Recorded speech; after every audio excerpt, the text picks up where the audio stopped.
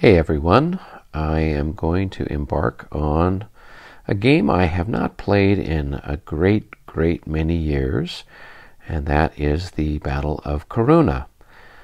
This is one that's part of the series of Spanish campaigns published by Clash of Arms back in the early 1990s. And probably the last time I played it was back in the 1990s, so could be close to 20 years since I last played this game. It's an interesting game. We're looking here a little bit at the map itself. It's pretty much wide open country, lots of clear hexes, but lots of slopes and little streams and things like that. And then what's particular about the countryside is it's kind of cut up with lots of rough terrain and little walls that make movement for artillery and cavalry particularly restricted. Cavalry charges are almost but not quite worthless. So this is a little bit of the map. We'll look in at some of the details. All right, here we're looking at the port of Corunna. Part of the situation is that the English are being chased out of Spain, and they're retreated back to Corunna, which is on the northern western corner of the Iberian Peninsula, and they are trying to evacuate their army before it can be attacked by the French forces.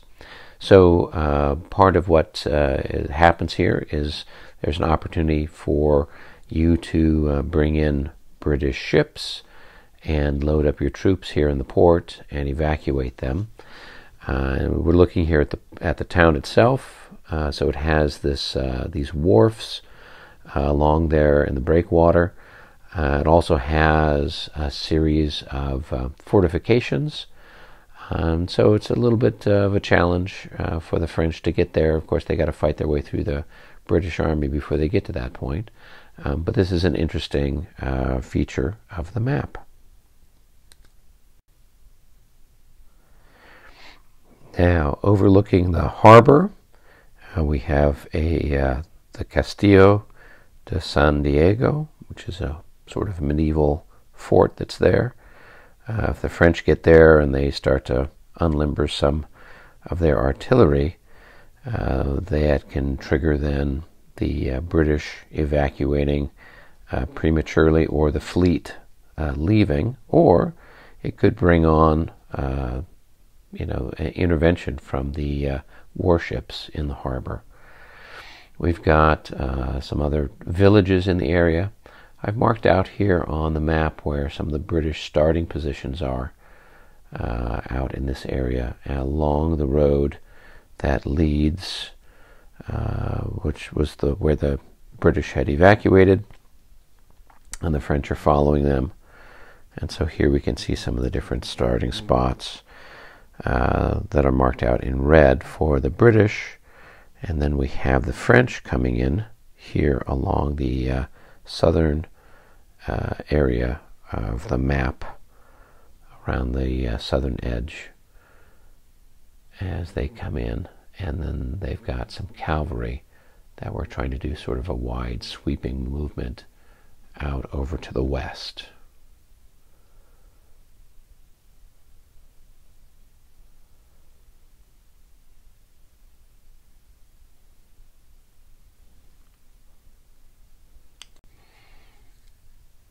Now we're looking at a close view of one of the areas on the map where in the real battle there was quite a lot of fighting around this little village of Elvina.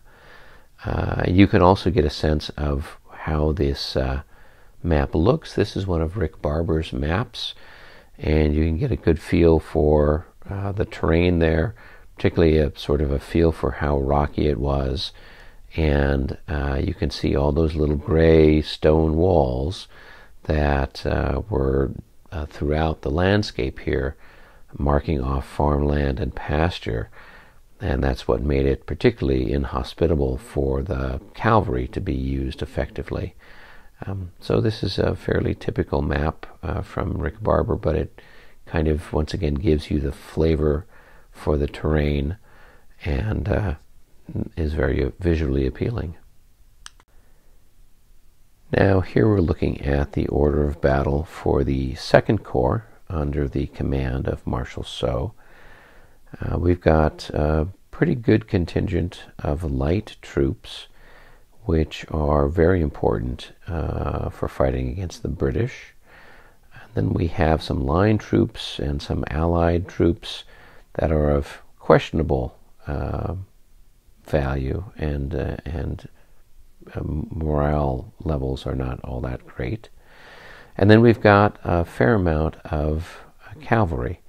Now in this particular setup, it's very interesting because we have the regular types of cavalry here with their normal movement, but these dragoons can also fight dismounted. So if you don't have them in their mounted formation, you can have them dismounted, and then you would replace the mounted counter with the dismounted, and then move them and treat them as infantry for the purposes of combat. So that's kind of interesting. The French have got smaller force infantry-wise than the English.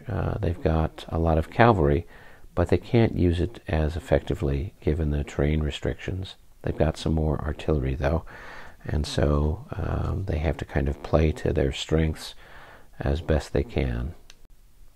All right.